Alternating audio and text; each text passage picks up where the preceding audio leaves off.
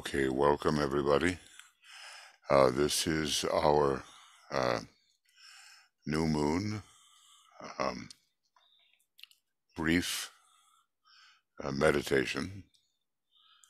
It's an important time because if it's used properly, the Shambhala effect can come through. And Michael will keep on admitting you to the normal main room. I just want to say that we are in a time when the impulse of Shambhala is very important and can be misused, especially in political and religious circles. What we hope to do, however, is to bring in the will to good, translated as goodwill, as love, love in action. The world needs this. We've been having our vigil for Afghanistan because there's so much there to do with nation building and whether or not the people who have been building the nation are abandoned by those who encourage them. We don't want to see that happen. We want to support them so that they can leave a condition of imminent danger. And some Americans also, a much smaller amount now, remains. So I'm going to plunge right into this. And I trust that, I think you see what I've got there. Always this description of Shambhala, and please ponder as I talk.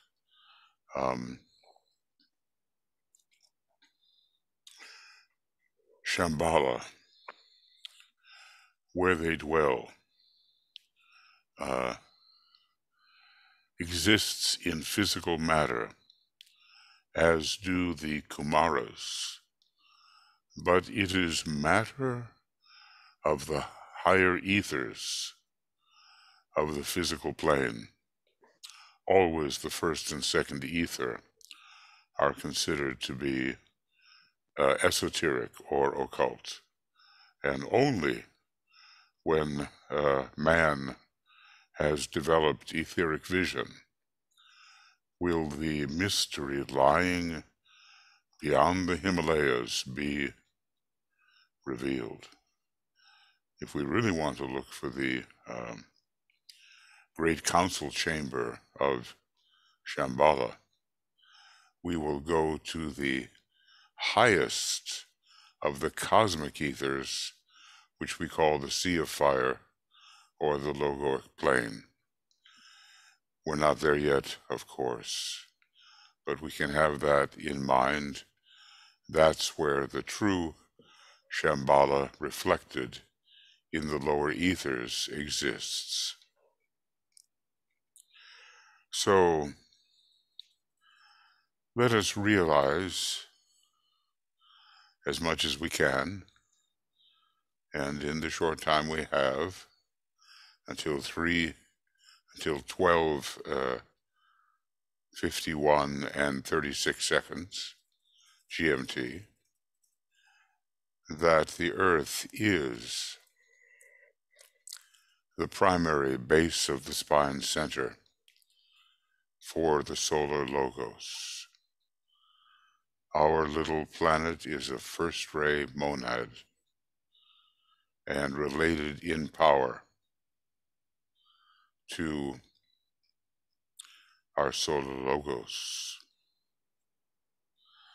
So always at this time, if we use it correctly, a strong line of will energy is available. And that should help us manifest the divine plan on our own little level. So let us bring our personality equipment into a state of receptivity through purification. And we imagine that the white light of purification is sweeping through the physical body,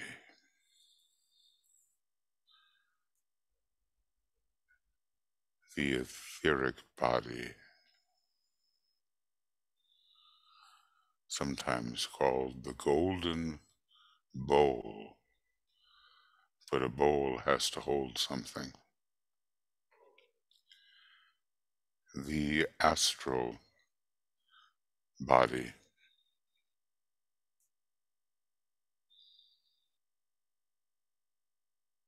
the mental body. We're speaking here of the reasoning lower mental body, and the entire personality. We're using the white light right now. Sometimes we use the golden orange light when we're doing the triangles meditation. So our purpose is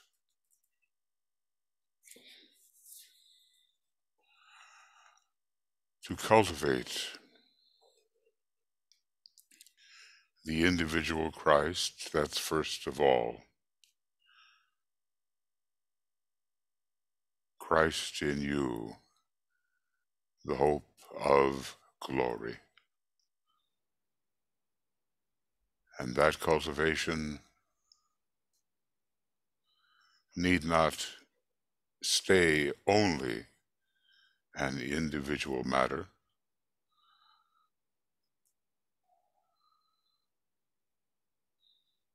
It can apply to our groups and to our nations.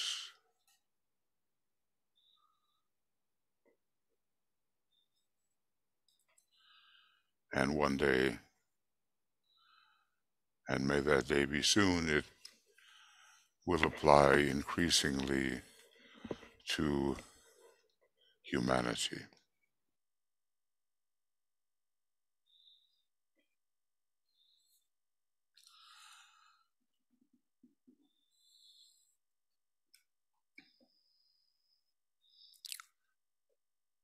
The Christ is here. He is real. He's on this planet. He's the head of the hierarchy. We sometimes have to remind ourselves of that. Christ in you, the hope of glory. Now, we merge ourselves as the soul into a deep sense of group soul, and of course, group being. And we unite in our imagination with the spiritually minded people of the world,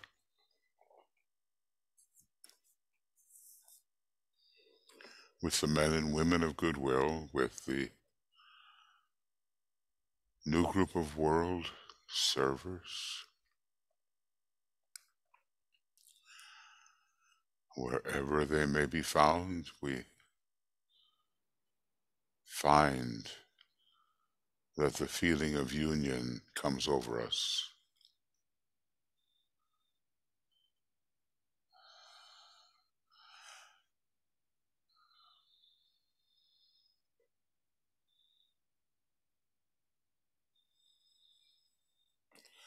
And that our group soul merges with the one soul of humanity, And as it tells us in Rule 5, there is no my soul or thy soul. No longer use the thought, my soul or thine. That would be a big step. No longer use the thought,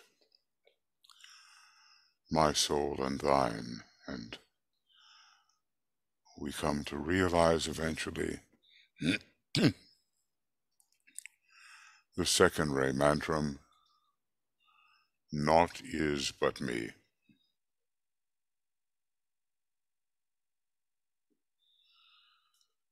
And we project on the word of power internally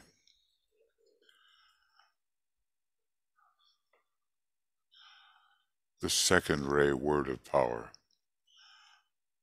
I see the greatest light, and we use the indigo antakarana particularly. I see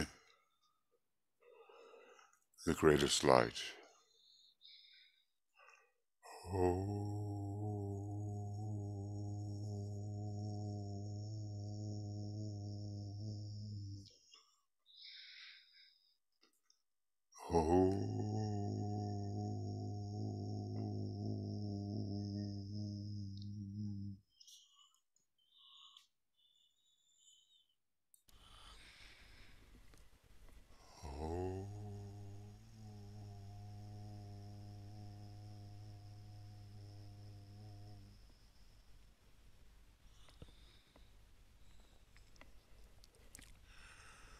That greatest light for us is the light of the monad,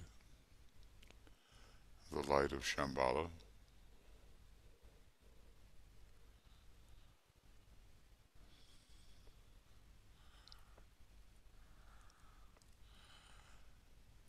And as something of that greatest light comes to us, we realize we are being at least the recipient of hierarchical energy, the hierarchy being focused in the cosmic ethers.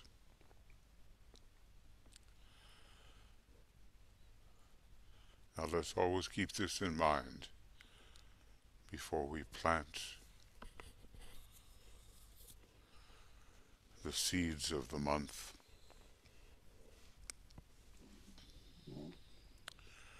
Shambhala is a world of pure energy, of light, and of directed force. We remember the statement, the lights who carry out the will of God. It can be seen as streams and centers of force, all forming a pattern of consummate beauty, all potently invocative of the world of the soul and of the world of phenomena.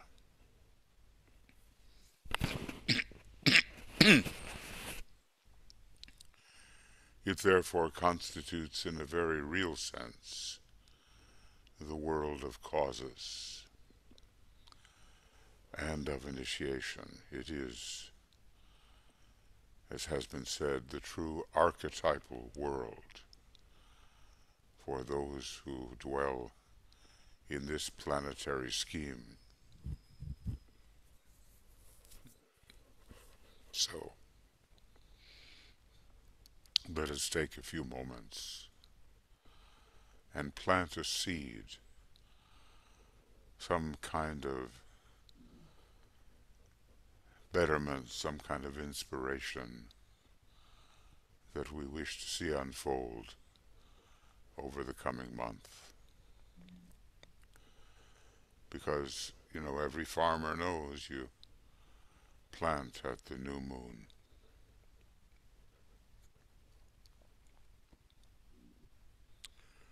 So we plant the seed of the individual betterment. What will that be for you?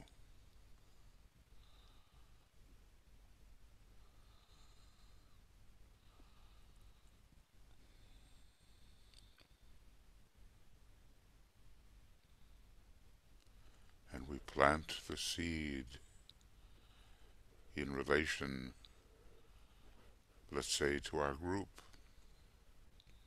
What will that be?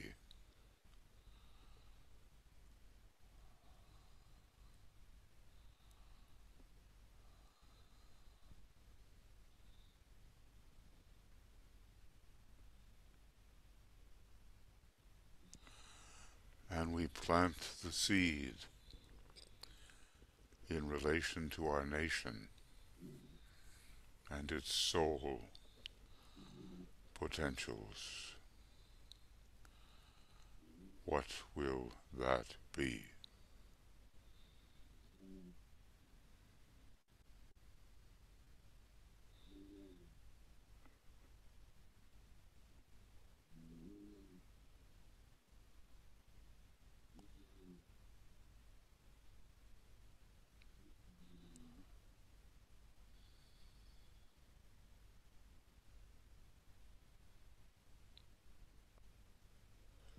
And finally,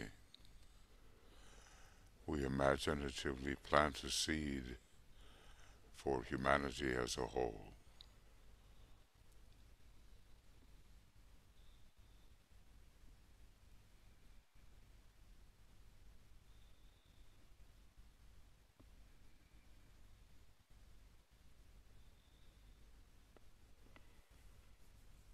And if you can,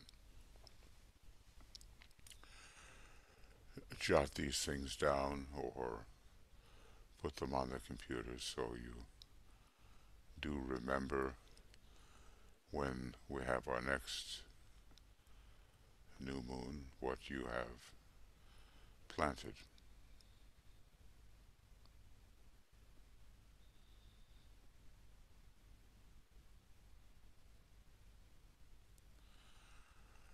And now we have to cultivate those over the course of the month. Let us imagine that the group is a recipient of the divine energy and purpose of Shambhala.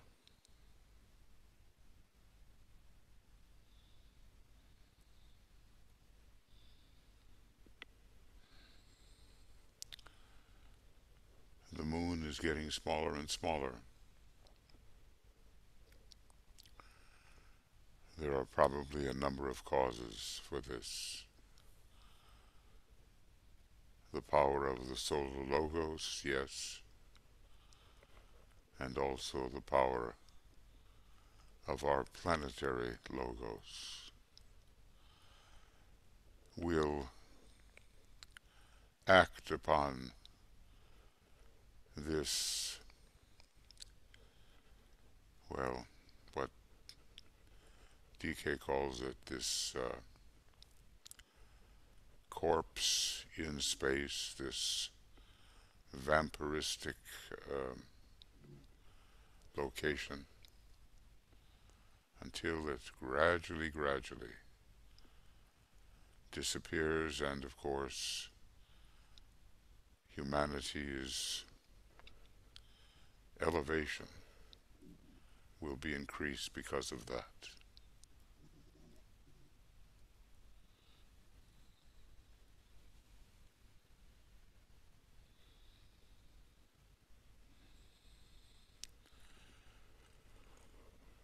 First ray energies are needed now, not the way they are so often used in the field of politics and religion. that is selfishly used in a very confined and cramped manner. They are needed to open the door to initiation and to the New Age.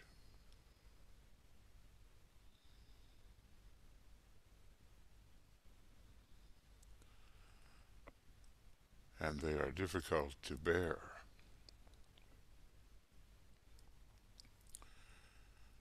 because they detach us from many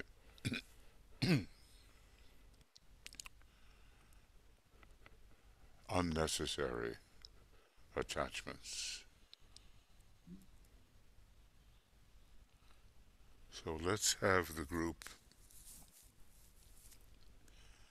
be as open as possible to the energy of divine purpose as much as we can fathom it. Divine purpose working through divine plan as received by the three great lords in hierarchy.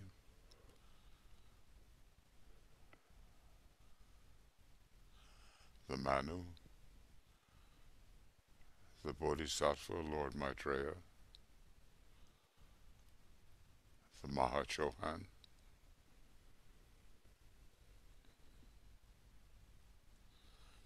and somehow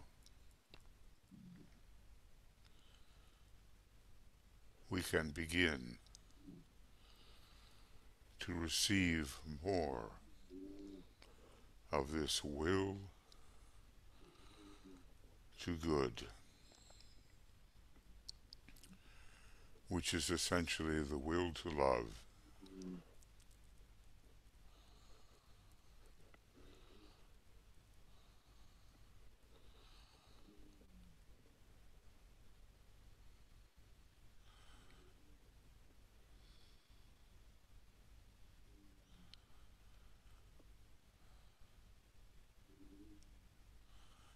We have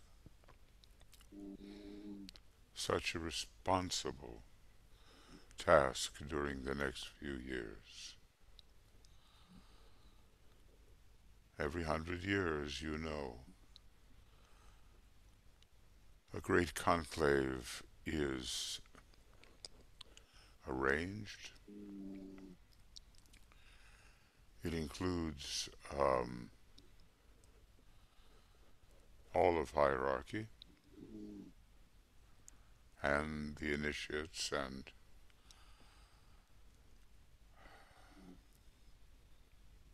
disciples in some ways.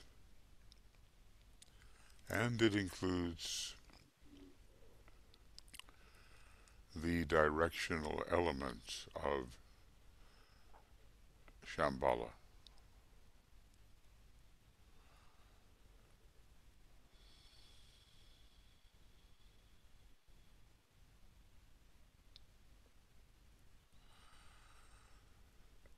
So as we go along with these new moon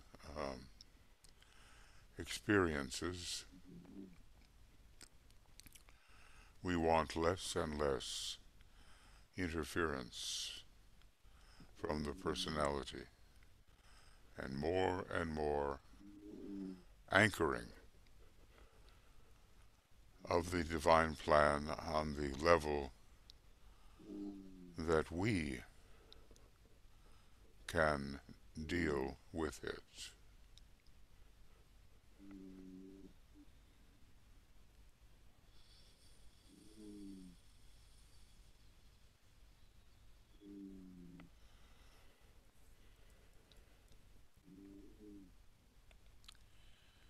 Now we have about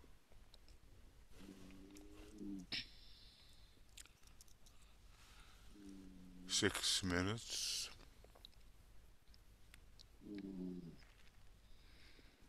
before the actual moment of the new moon, at which point I will sound an Om.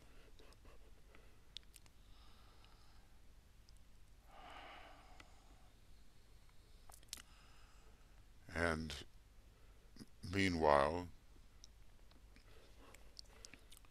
in the silence,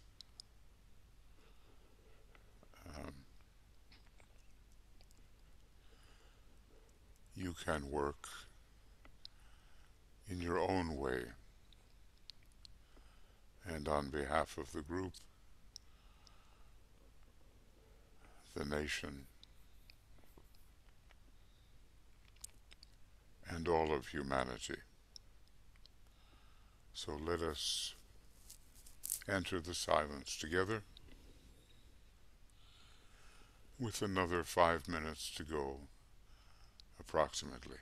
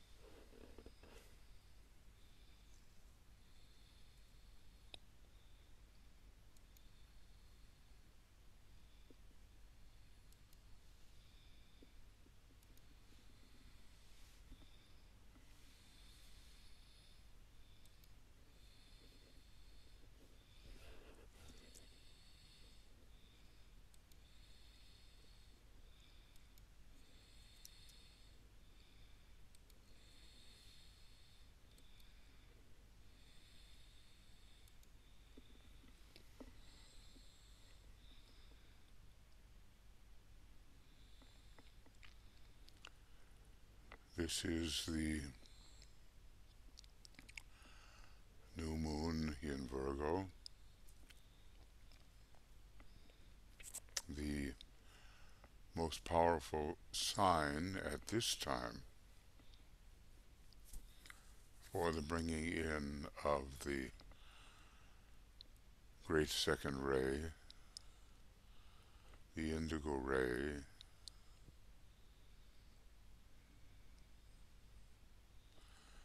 with which we must work.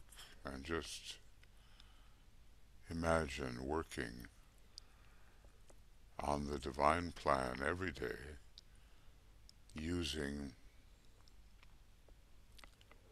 the presence of the indigo ray.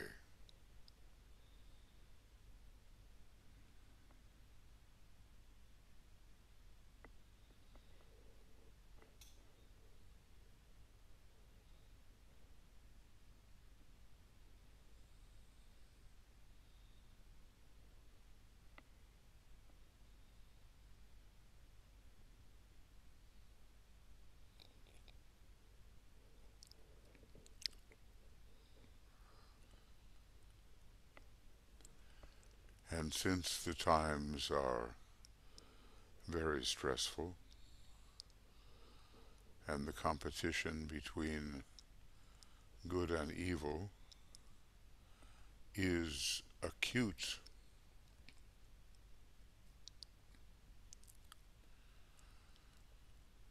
let us use great invocation number 2 as we summon the Lords of Liberation, great shambolic beings who bring freedom, that is, liberty, who bring equality, and who bring fraternity.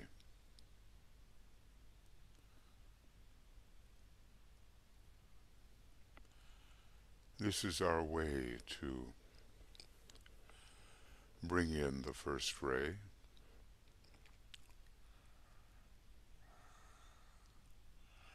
and to call for the presence of the Kalki avatar, the rider on the white horse, that is the purified personality. The rider is the Christ, the Bodhisattva.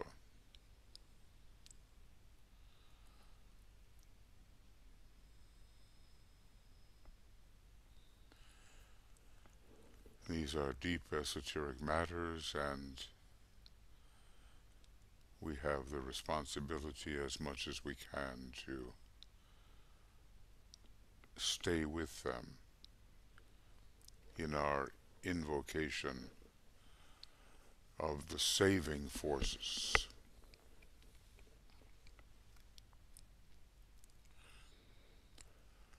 Let the Lords of Liberation issue forth.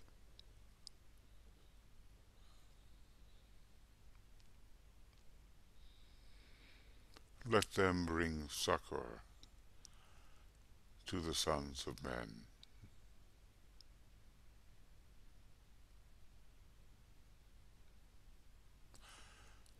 Let the rider from the secret place come forth, and coming save. Come forth, Almighty One.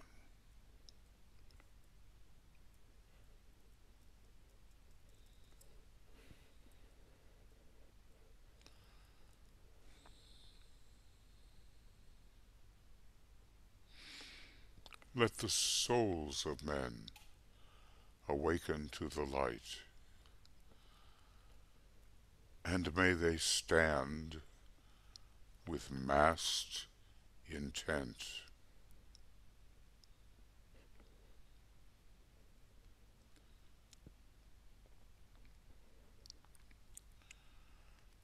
Let the fiat of the Lord go forth. The end of woe has come. Come forth, O Mighty One.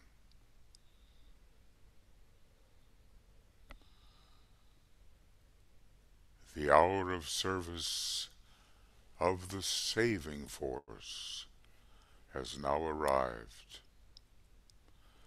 Let it be spread abroad, O Mighty One.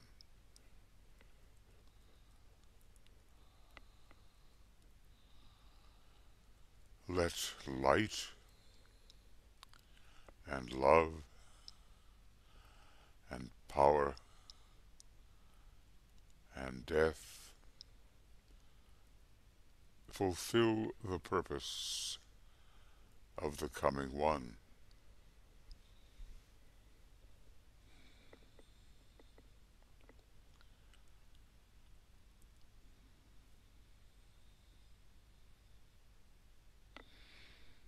The will to save is here.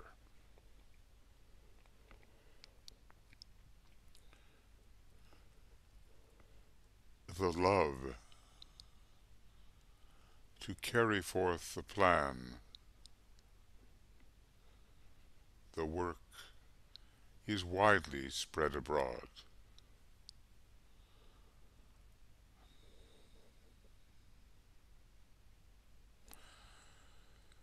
The active aid of all who know the truth is also here.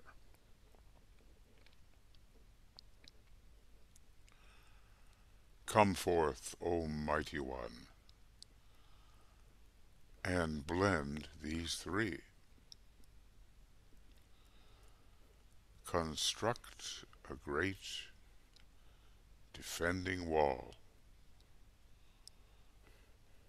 The rule of evil now must end.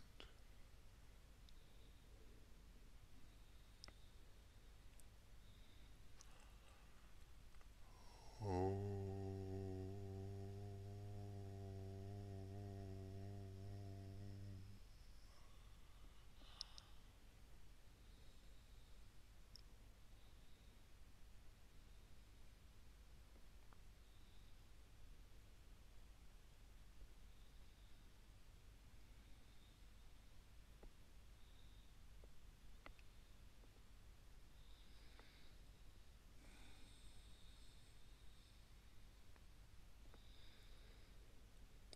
And so we have planted some seeds, and we can cultivate them as we go, and we can continue to note, accept our responsibility. Maybe there are not so many of us in the esoteric world group, but okay, we know a little something.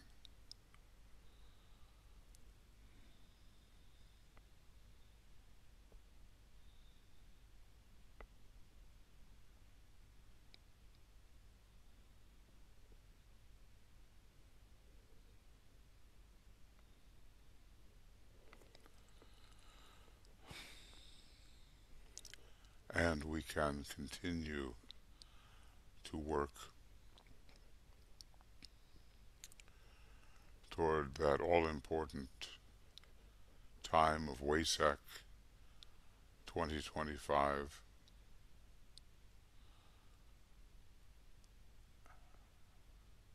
so important for a great planetary event in which we can participate esoterically.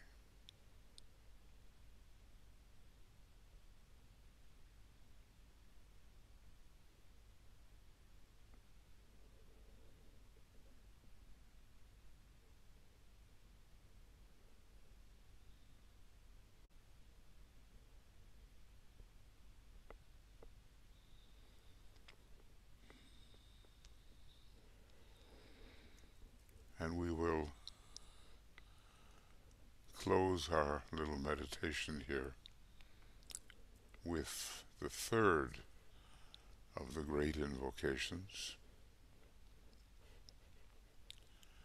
remembering that it contains encapsulation, the divine plan of light, love, power, and human response.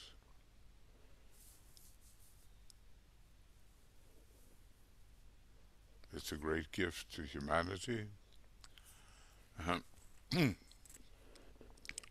only when the Christ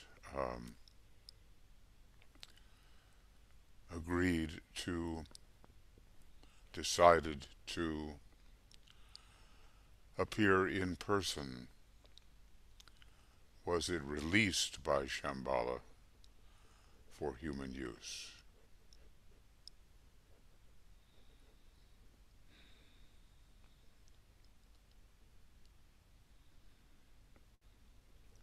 From the point of light within the mind of God, let light stream forth into the minds of men. Let light descend on earth.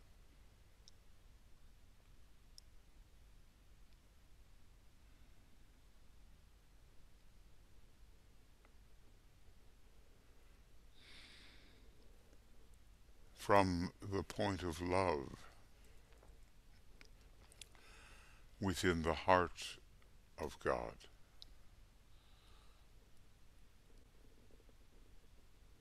let love stream forth into the hearts of men.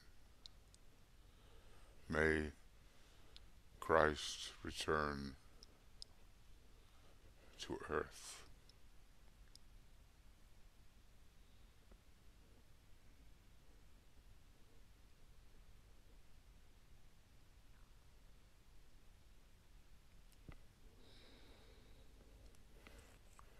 From the center,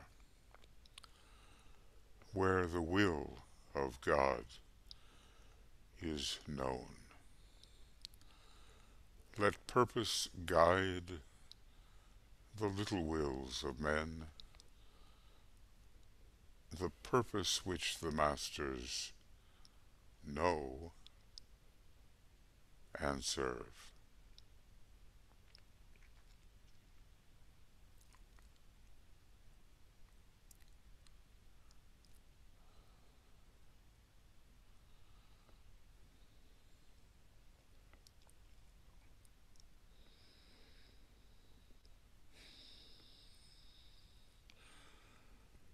From the center, which we call the race of man, let the plan of love and light work out, and may it seal the door where evil dwells.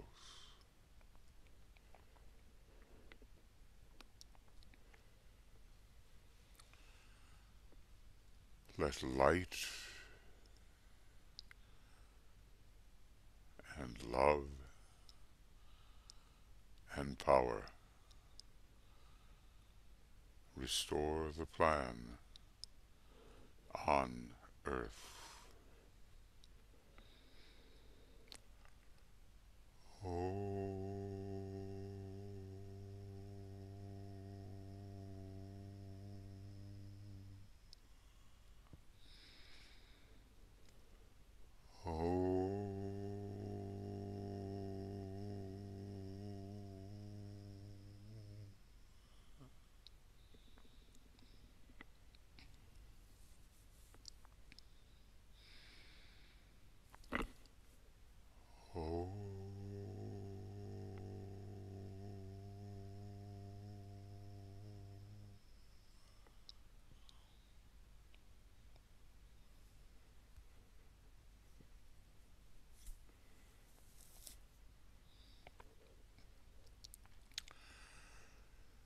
Thank you, friends, for gathering.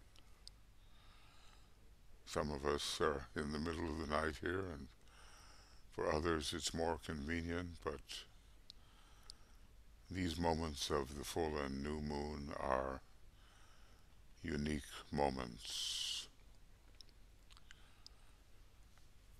and we want to take full advantage of them. So if you need to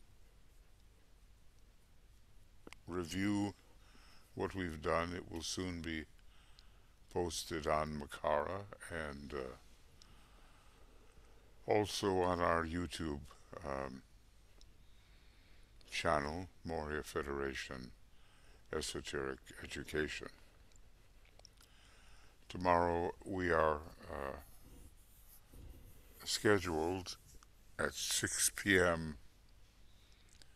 GMT to work with the EUN, and perhaps we can do that. We will see, and if for any reason we cannot, we will let you know. Things have been pretty intense in our schedule, and one maybe can't overdo it entirely. Maybe to overdo is expected, but how far one goes, that's another matter. But anyway, for the moment, that program is scheduled, and it is scheduled as a broadcast. Scheduled as a broadcast. Right? Okay, Michael, did you have something to say? Yeah, the EUN is at 6 p.m. GMT, and it's on Zoom. Yeah. What's on Zoom, is it? Yeah. Okay, well then, the 6 p.m. part was correct, but it's a Zoom cast. Okay. Well, anyway, thank you very much, and lots of love from all of us here on the communications team, and we'll be continuing to work with you as the days go on. There's just so much to do esoterically, and that is something we can do. We may not be members of Congress or the Senate or, but we can do something, and we will continue to attempt to do so. Okay, thank you, friends. Many blessings, and from all of us, and we'll be seeing you before long. Happy new moon in Virgo, and may Christ in you, the hope of glory, shine forth. Bye-bye for now.